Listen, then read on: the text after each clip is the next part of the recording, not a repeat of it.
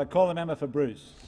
I rise to speak to this motion, and listening to the minister, it's like an episode of Fantasy Island. The government's mismanagement of Centrelink is hurting millions of Australians, and it's important at the outset to state, Minister, that it is about the government. I will have no part, and we will have no part, in bashing public servants.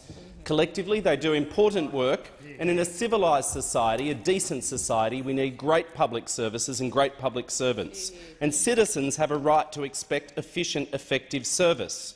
The Centrelink workforce, as we've heard and as we know, is under terrible stress. Under this government, it is 1,000 days, Minister, and counting, since you had the decency to have an EBA for your staff. And you can tell a lot about a government and a minister who turns his back on the debate by the way they treat their staff. I've spoken to people in my electorate about the threats to pay and conditions. That's a 2-year wage freeze, Minister, a 2-year wage freeze, largely falling on women, people with caring responsibilities in this Carers Week. But the most disgraceful part of your EBA policy is to remove the rights to wages and conditions and job flexibility for your own workforce. That's right, the rights to flexible working conditions for people with caring responsibilities. And I know I've been there. I've lived at times as a single parent. I know the importance of being able to leave at 3 p.m. as an industrial right, not at some whim of management being able to direct you to work on the other side of town, Minister. This is serious stuff for people in your agency, and this is your government's policy. You really can tell a lot about their response. So we see the cuts, we see the empty desks, we know the impossible workloads. For the community, we know what this means. It does mean extra waiting times. It does mean claims being lost, and you know who bears the burden when claims are lost. It's the recipient going to the back of the queue. I was speaking to the member for Longman earlier. She recounted the story of a constituent in her electorate with terminal brain cancer. He was diagnosed with 4 to 6, perhaps a little longer, months to live. His wife quit work to care for him. 4 months in, no carer's pension. No carer's pension, Minister. In 2 months, the prognosis is that man will be dead, still waiting for his wife to receive a carer's pension.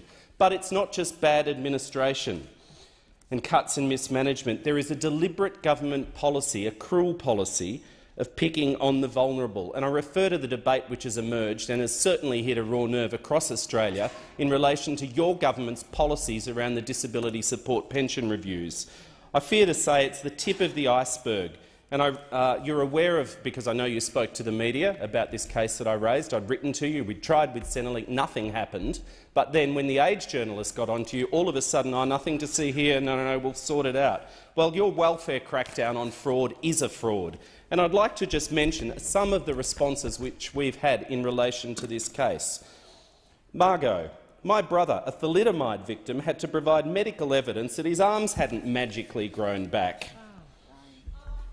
Or James, I had a friend who's had his leg amputated and suffered some other serious health problems after an accident and was refused a DSP as Centrelink told him his legs will grow back. Of course, you may think these folk stories, but then I received a message from another constituent who recounted a tale to me of one of your colleagues, the member for Deakin, publicly denying at a public meeting that these amputee cases are even happening. That's right. At a public meeting on housing and homelessness, one of your government's members denied that these cases are even happening. Minister, I've been overwhelmed and I've had no response like it from the public in the last few days to these cases. And I agree with you, having been a public servant, not everything is perfect and sometimes mistakes are made. They can be honest mistakes and they can be rectified, and some of the complaints which we all get into Centrelink need to be fixed. And you know, they're not fair. You can't pick on the staff, they're working in impossible conditions. But the government's policy in directing these reviews to the most vulnerable in the community, the hurt and fear from the families across Australia who are sitting there waiting for their turn to come, to have to try and get to the doctor, to find the out-of-pocket fees, to see a specialist, to prove the bleedingly obvious, has to stop.